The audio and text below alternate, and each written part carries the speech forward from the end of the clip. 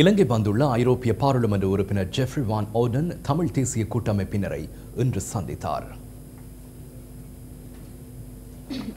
தற்போதைய அரசியல் நிலைமை தொடர்பில் கூட்டமைப்பின் தலைவர் இரா சம்பந்தன் இதன்போது தெளிவுபடுத்தியதாக தமிழ் தேசிய கூட்டமைப்பு அறிவித்துள்ளது. கடந்த டிசம்பர் 7ஆம் தேதி சமர்ப்பிக்கப்படவிருந்த நிபுணர்கள் குழுவினால் தயாரிக்கப்பட்ட அரசியலமைப்பு வரைப்பு யாப்பு எதிர்வரும் பிப்ரவரி மாதம் 4ஆம் தேதிக்கு முன்னதாக பாராளுமன்றத்தில் சமர்ப்பிக்கப்படவுள்ளதாக பாராளுமன்ற உறுப்பினர் ஏ சுமந்திரன் கூறியுள்ளார். புதிய அரசியல் அமைப்பானது நாடு ஒருமித்ததாகவும் பிரிக்கப்பட முடியாததாகவும் இருப்பதனை உறுதி செய்யும் ஒன்றாக அமையும் என இந்த சந்திப்பின் போது இரா சம்பந்தன் தெரிவித்துள்ளார். நேர்மையான ஒரு அதிகார பகிர்வினையும் புதிய அரசியலமைப்பு கொண்டிருக்க வேண்டும் எனவும் அவர் வலியுறுத்தியுள்ளார்.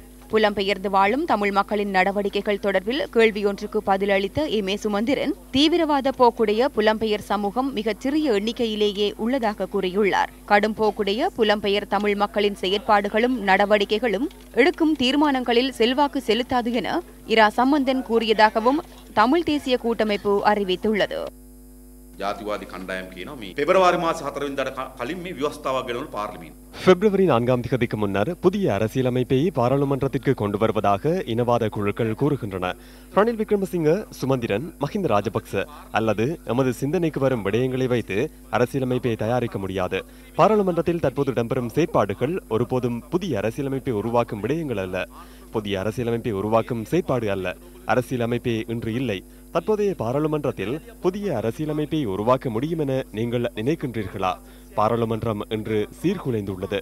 கடந்த அக்டோபர் 26ஆம் தேதியிலிருந்து ரணில் விக்ரமசிங்க ஜனநாயகத்தை பாதுகாக்கும் கடவுள் போன்று முன்னிற்பதை கண்டோம்.